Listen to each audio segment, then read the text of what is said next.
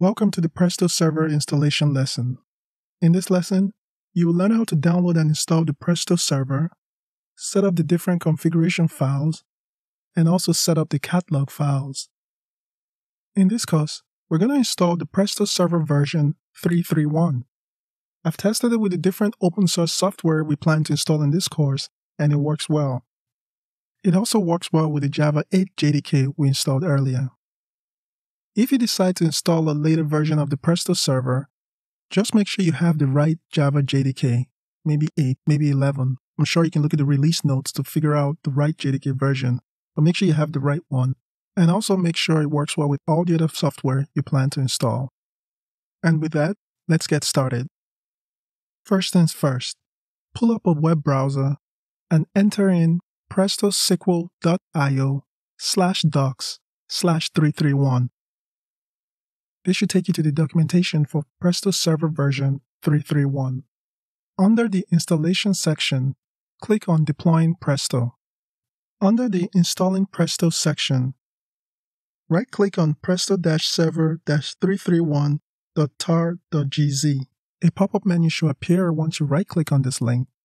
Within that pop-up menu, scroll down and look for the Copy Link option.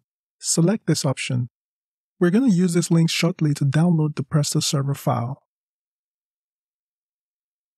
Next, minimize the web browser and open up a terminal. Within the terminal, you want to check for a few things. I typically just do this most times. I check that I have the right version of Java, in this case Java 8. I also check the Python version, because as I'm going to show you later on, you definitely need Python installed on your computer in order to run the PrestoServer. And this is because the script used to run the PrestoServer is written in Python. Now, before we install the PrestoServer, let's go ahead and create a folder for that installation. I prefer to put the folder on my desktop, so I'm going to create a folder called Presto-installation.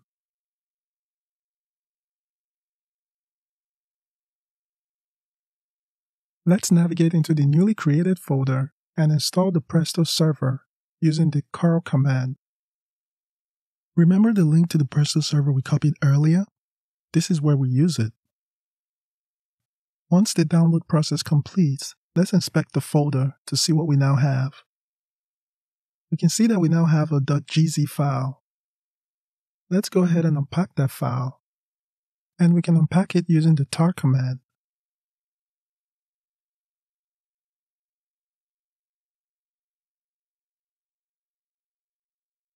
Let's inspect the Presto-installation folder. We can now see that we have a new folder there called Presto-server-331. Let's navigate into that folder. We can see several files and folders that came with the installation. Let's inspect the plugin folder. Pay attention to the Hive-Hadoop 2, MySQL, and Kafka plugins. I'll highlight them again later on when we have to use them. Next, let's inspect the bin folder. You can see the launcher.py file I mentioned earlier, and this is one of the reasons why you need Python. Finally, let's take a look at the lib folder. Now, this contains a bunch of useful libraries. At this point, we're ready to start configuring the PrestoServer. Create an etc folder. Let's navigate into the etc folder. I'll go through the rest of this video quite quickly because the next video has a detailed explanation of everything we do within the etc folder. Next, let's create the node.properties file. This file is used to configure each Presto node, including the workers and coordinator.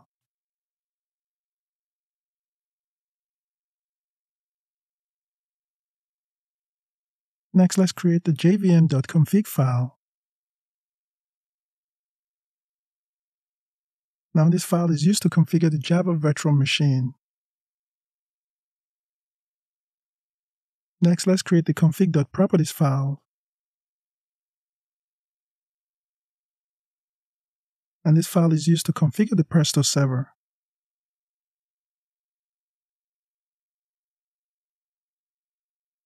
Next, create the log.properties file.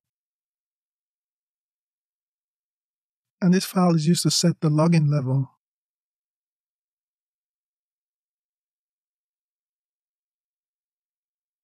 Now that we're done with these configuration files, let's go ahead and set up the catalog folder.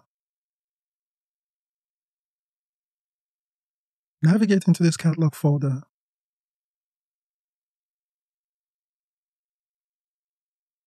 Let's create and set up the hive.properties file. By setting up this file, we're going to be able to query and access data from the Hive data warehouse. Remember when we inspected the plugin folder earlier? We saw a Hive-Hadoop 2 plugin. This is where we use it.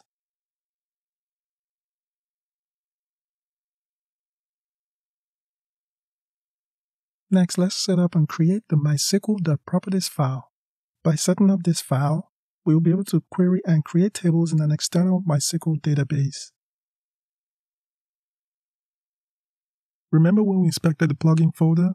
We also saw a MySQL plugin. This is where we use it.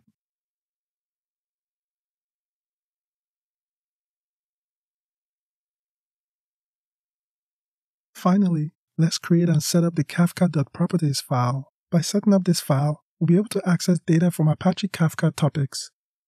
Presto treats each Kafka topic as a table, and each message within that topic as a row in that table. One more time, I promise. Again, remember when we inspected the plugin folder? We saw a Kafka plugin. This is where we use it.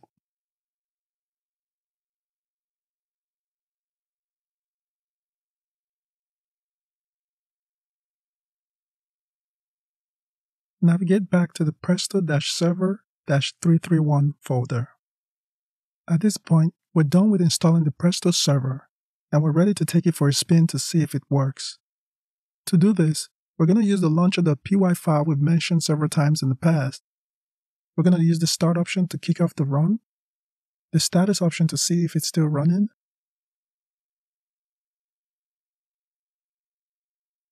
and the stop option to stop it. In conclusion, in this lesson, you've learned how to download and install the Presto server. You've also learned how to set up the configuration files and also how to set up the catalog files.